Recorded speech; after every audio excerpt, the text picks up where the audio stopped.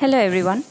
My name is Dr Sheth and I welcome you to this interview conversation with Dr Nehal Shah. We at Shwetsai Consultants try to invite guests to write a blog for us or convince them to interview with us. These are phenomenal people who go beyond their regular task at work or try to do something startlingly different which is for the betterment of our society. Today we have one such guest with us, and to very briefly introduce her, Dr. Nehal Shah is an assistant professor in the biotechnology department at Sri Ramakrishna Institute of Computer Education and Applied Sciences since last 9 years. Her keen interest in women's health and her doctorate research on premenstrual syndrome led her to start a website, Rutuja, which is now in the process of being converted to an NGO. She believes in holistic approach towards health and spiritual healing practices. Today she is here to talk to me about her website, Rutuja. So without wasting any more time, I would like to welcome her. Hi Nehal. Hello Datta. Thank you so much for accepting my invitation. Thank you. Same here. So firstly, congratulations on this remarkable achievement of going from a website to NGO. And tell us something about your journey with Rutuja. When and how did it all begin? It got incepted during 2009. That is when I started my PhD as a part of suggestion from MPhil examiner that this kind of topic should reach to each house. So we came out with this idea to have a website, and it got inaugurated in 2011. So that's how the whole website and the research work was put onto the site for awareness and education purpose for people. Yeah, it's been quite a decade of journey then with Rutuja. Yeah, it's been quite long time. Right. And it has been like revised almost 3 to 4 times, looking to the innovations in technology as well. Okay. So I visited your website, and as I understand, you reach out to women either through sharing experiences, writing blogs. But has it ever happened that women looking at your website found some information and wanted to talk to you about the troubles that they go through premenstrual syndrome? How do you help them out? Actually, in the website, I have kept self-help. One of the parts of the website is self-help. So if they have any doubts or whether they are going through this kind of premenstrual issue, they themselves can check it. So that was what my research about, that what should be the way out to help one's own self. And that is already there, but still if they are in need of somewhere help, they can reach me out. We have a section wherein they can write emails and they can send it to us, and we can definitely go back to them and help it out. And many of them, they are using the available checklist forms, with the help of which they check their symptoms, and they come to know that whether they are suffering from premenstrual syndrome or not. Right. And later on, if they want to comment, they comment, which also reaches us. If they provide their email IDs, we go back to them. You can go and provide. Right. And we have given a lot of basic information onto the site, so that can be easily read, and that can be easily understood with respect to the syndrome. Okay. So, do you have a team or do you have volunteers working for you?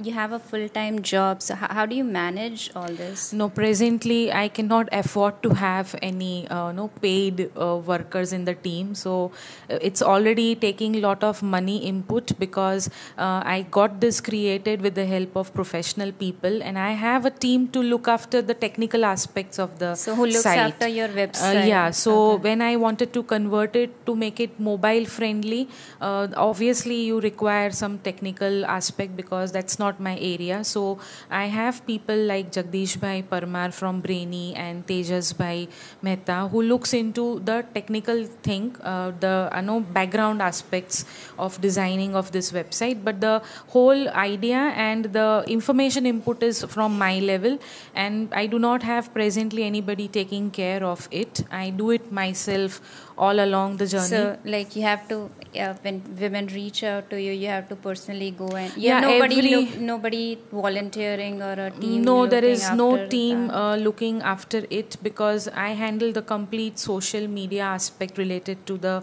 site, so that it reaches out maximum people.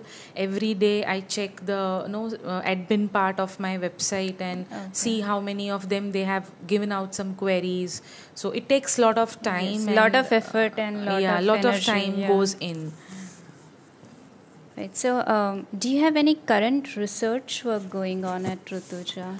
Presently, I'm trying to focus on what sort of changes might the lady members have felt during this COVID-19 times. So I'm like doing a background preparation. It will soon come on the website, and also we are doing little more awareness things. Like there were a lot of domestic violence issues.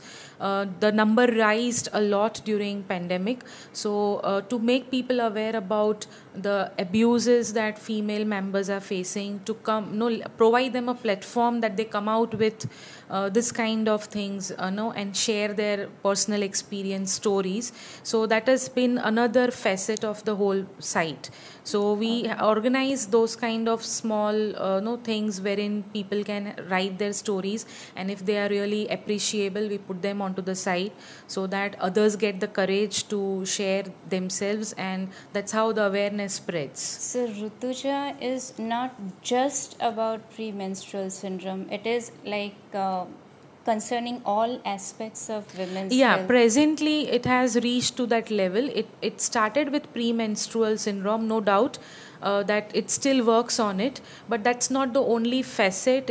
It is coming up with lot of holistic aspect with reference to physical, mental and social issues of female now. So that's how the approach is getting broader. You're widening the work areas for Rutuja. That's really nice. So can you tell, just to focus more on your original doctorate research, which is premenstrual syndrome, can you tell something to our viewers that they can practice, like about mental health care, especially during this time? Yes, premenstrual syndrome is basically a phase that every woman experiences before they step into the periods, and that is going very unnoticed, especially as per my observation in India. Very less people understand and are aware of premenstrual aspects. Now the youngsters are coming up popularly with this PMS terms, but they do not understand what exactly happened into it.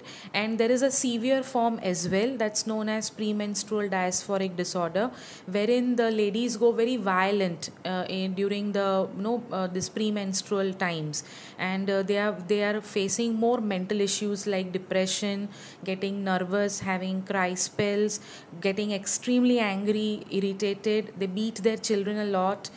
They might be becoming physically violent in terms of living with their family members.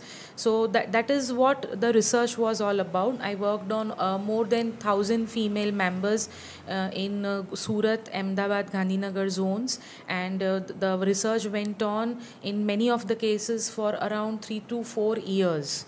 Continuously I was following a respondent for 4 years for each of their menstrual cycle. So that's how I came to understand that this phase needs to be addressed, and the only solution is that you need to be more educated and get more aware about this phase, because then you are aware, then you know that this is happening because of PMS. It will soon go once your periods strike.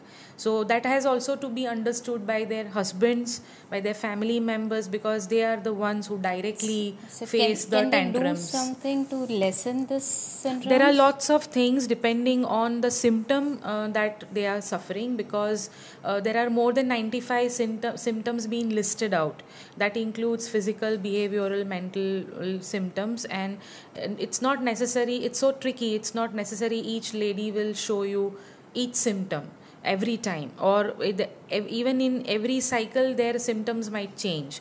So it's better to get educated oneself own by undertaking a lot of good study. You just go through the articles and understand your cycles better, and make your family members also understand this. So it's good if they make the Exactly. family or the I had one partners case wherein one of available the for their situation. exactly, one of the couple, they were about to have a divorce, but then their no lawyer could understand that this lady is getting angry only during this phase. So it's like, don't run away, don't run Yeah, away. and Something somehow can be done about that could stop. Actually, they did not go for a divorce. So that was wow. amazing to know, and this is a real story. This is what I came across during my 8 years long research, that this is how you can prevent something to happen. Okay. All right. So how has Rutuja changed you? Have you grown? I mean, how have you grown as a woman with Rutuja, or has it brought any personal life changes? Yeah, I think it's very much related to me with all the time, because I myself was suffering from a lot of PMS, and that's how I wanted to work on it. So I started with it. I started understanding women's psychology more, because when I was working during that time, I realized it's more a psychological issue than a physical symptom alone. So I grew that way, and my science and my work also grew along with it. So I now can say I understand the tantrums of females little more, and know why it's happening. Essentially, it has not only helped you grow as a woman, but also help your career and research. Yeah, and I think it makes you more brave and courageous to talk about your periods, because still in many regions of India, it's not that easy to come out and talk about your periods. So I think that requires a lot of courage. So, I read that you believe in spiritual healing practices. So, what is spiritual healing? Is it to do with yoga or any other practice that you follow? And are those practices relevant to PMS, or they are just for the mental health of no, I women? think presently, even today, you will not find a single therapy working for as a cure against PMS. We don't have any cure actually against any of the symptoms. It's a symptomatic cure. So if you have a headache, you can just pop up a pill and maybe your headache is gone temporary. But there is no permanent solution to PMS presently available in science. So going towards holistic healing and spirituality was only one way to find out the root causes, why this is happening at mental level, particularly at mental level, because in my research I found there is a lot of irritation, anger, which is coming on floor during this time. So anger is always something which is deeply present within you at some point of time. So I think that can only be tackled with yoga and a lot of holistic approaches rather than just allopathic medicines. And that's how I take a wholesome. So even meditation helps, even yoga helps, even acupressure helps, looking and going into the herbs can help you. You have to check it out, and that's all this website is about, that So we are trying to bring experts who so can. it's not just one thing that You need to have a wholesome approach towards your health, and if something really clicks, maybe you are out of that phase. So that's how you have to keep on trying and checking. Okay, so I guess that brings us to your website, Rutuja. So if you can tell our viewers, you can walk us through your website, what links are in there, what does it have, and how to write to you, how they can reach out to you, or if you can just give us the overview of your website to the viewers, and it will be really beneficial. Rutuja is rutuja.org, and now we are also available on Instagram as Rutuja Women. We are also there on Facebook as Rutuja Shah. So we are there on Twitter with the same Rutuja Women label. On website, the name itself tells you that it's related to menstruation, because Rutuja comes from Rutustrav. So that's a Sanskrit word, and it's traditionally and in scriptures it's been used as Rutustrav. So from there I have taken up this small word Rutuja, and it has 8 good sections, and in one section it's going to talk about female body, what exactly this no menstrual disorders are, what are the symptoms. There is going to be one more section wherein you can find out online forms. So it takes only 2 minutes to just go through those symptoms and tick them out, and you get instant answer that you suffer from mild, moderate or severe symptoms. So you can self you can do self analysis of yourself whether you are suffering from PMS or not. There are sections for doctors, teachers as well. You can even download the forms and just do it with somebody who is in need of. So I've kept everything open. My thesis is also available on the website. If some researcher wants to use it, they are most welcome to use the thesis and do more research on this topic, especially in India. And there is one section about good reading books relevant to the topic, and also the research papers which I had been publishing with respect to this work. Plus, we invite articles from experts. So there are articles of doctors, there are articles of some holistic practitioners like acupressure people who have been writing for my site to tell that what can you do in case of PMS. So you get a lot of help from the website, and a special section for all the readers of the website. If they want to really share something, then we put their stories also on the website. So that's very innovative, which has come up. And blogs are always there for the overall topics related to women, social health and lifestyle, and their physical and mental blogs. Exactly. So there is a good section of blogs wherein we do now I have started doing work with reference to awareness with respect to other areas of women's health and life also. So those things you can read it out, comment, email is already provided, so you can always contact through that. There is an email there is a particular section wherein they can write it down and it reaches to me. So we have that sort of availability, and you can always obviously contact through Facebook and Insta. Has a problem, say I have a problem, I can just write down and it's not seen on the site. If you write to me, it's only visible to me. It just reaches me. And if because many of the people, they are very hesitant, they don't provide, they don't want to share it in public, and they don't want to provide any of their email IDs or something. So it's very difficult to go back to them. So if you are really keen, we go back and I can reply back and give you more stuff. And in genuine cases, like I had researchers who were contacting me through the website because they wanted to do some research using my research. So I used to provide them material through this, and that's how they can contact. Yeah, usually people are hesitant to talk about they may be open to talking about PMS in general or periods in general, but when it comes to their personal health, usually people it's very difficult. Are not that comfortable talking about their own health problems. No, it's really very difficult to come out with. Basically, many don't understand also that what is going on with them. So you have to read the site. They may not even know that it is because of the PMS. Exactly, there is very little clarity about PMS and PMDD, particularly PMDD in India. And those who are really suffering from violent episodes, I would request them that you should visit the site and have more understanding about yourself. So that will generate a kind of awareness with you, and you will start looking at your cycle in a different way. And that is what is important. Once you know what's happening, then maybe you get the help on your own. You can find out ways to calm yourself exactly down. Then there is a lot of help available once you know that this is happening because of this.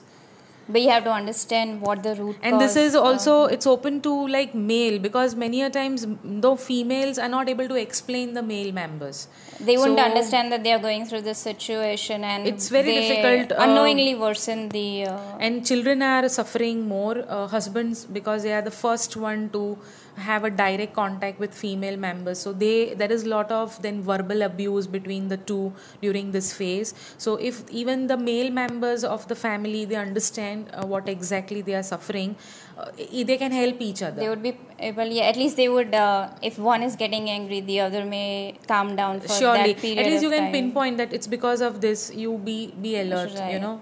That's true. So how do you see Rutuja growing? What's the long-term vision for Rutuja? Actually, there wasn't any plan of undergoing an NGO or something, because it's really taking hard times on the money part to continue a site for such long time for awareness. So I was advised by one of the person that why don't you, when you are doing so much activities related to women, why don't you do it on your a platform? So it clicked me, and that's how I thought that it shouldn't remain just concise to a website, but it should grow as an NGO, and it's in a process, legal process to start as an NGO. And because now I want to work as an NGO, I want to work on in each area related to women health, education, empowerment. So it has to be a wholesome. You just can't take one facet of the women and go on. Right. It has to be. You want to not limit it to just PMS, but Yeah, take a holistic approach and definitely the health aspect remains the major core area, but then education is also important. Making them self independent is equally important, and making them understand their own powers and their own shaktis, that's also equally important. So it's going to be a holistic approach in the future to go on with this. So any similar organizations you're planning to work in tandem with, or no? Basically, presently not. It's just in the beginning, so I'm just taking baby steps right now. So not very clear cut idea how it's going to structure out in the future. But people are approaching when they see the work, when they see the blogs and the kind of awareness coming on social media. Local organizations, as well as I get some approaches from Rajasthan and those kind of thing, because I haven't started the field work yet with respect to the NGO, but I'm working from the platform of social media presently. So there are NGOs who want to approach from that angle, go for a public speaking or go for awareness competitions related create awareness programs related to this using the social platforms. So they are approaching from Rajasthan and those kind of areas, and I'm making friends eventually, and it's going on. The area that you're working at, it's hard to break in. So very hard. Actually, there is no funding coming from something like PMS. So if I want to say that I want to have an awareness program on only premenstrual syndrome, nobody is going to understand what's that. It doesn't mean anything. During my research, many doctors, they say it's just a phase, it's not to be addressed, but it's worsening day by day, and then it extends, and then the patient lands into depression for a permanent scale. Right. So, no, but if it's cyclic, as in if it's going to happen every month, then it becomes a very serious issue. It's a serious issue, but it's not addressed that easily in India, and that's how people like, what's this PMS? Why you want to work on this? You work on, you will find a lot of NGOs working on menstrual hygiene, because there are people there's a lot of talk about menstrual hygiene. Yeah, a lot of menstrual hygiene work is going on. But then what about the mental health related to menses? Nobody it's very talks tricky. About Nobody turns up. That's just great work you're doing. Any message for our viewers? Anything you want to tell them? I just wish that you be more encouraging to our website. Keep visiting our blogs, write the comments, and let us know if there is any improvement required. We are always trying to be better. Try to see women as a different entity, as an individual entity, and try to go within her mental capacities, at the same time mental issues, because that's hardly addressed in terms of females, particularly in Indian background. So I am talking with reference to especially those sitting in the house of the villages. They are hardly addressed what's their need in terms of their mental health, or how they are taking life. When I did my research, most of the females, they said, I am satisfied with the life, and that's totally wrong. It was a wrong answer, which I was knowing. When you ask them, they are like, baddu barabar che, everything is fine, koi problem nahi hai. But actually they are suffering into lot of problem, and we need to make them aware where they are getting that hinge. And if you can just contribute a little to their life, making their life more quality, I think the work will be accumulating much better, and it comes out as a wholesome for the society, because the ultimate reflection is from a mother. So if the mothers are healthy and feeling good, the child feels better, and if mother child feels better, definitely husbands get benefited, and then the society gets benefited. So you cannot neglect the role played by females all over the world. Thank you. Thank you so much, Nehal. And before we wind up, I have a small gift for you.